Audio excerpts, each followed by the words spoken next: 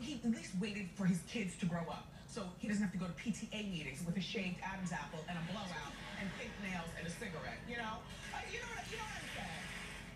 So there's that part of it too, and I think glad up in arms. But 90% of what she said was overly tolerant and very, and welcoming and inclusive and acknowledging his journey.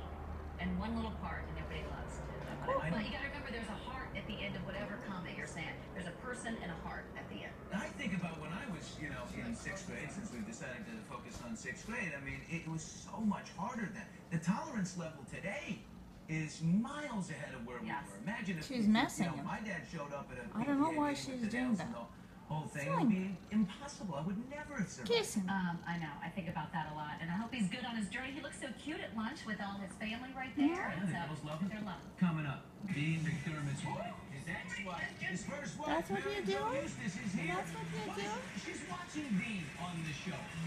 She's saying, I know it. I saw it coming. What was that meeting with Tori like when they Косыны мои.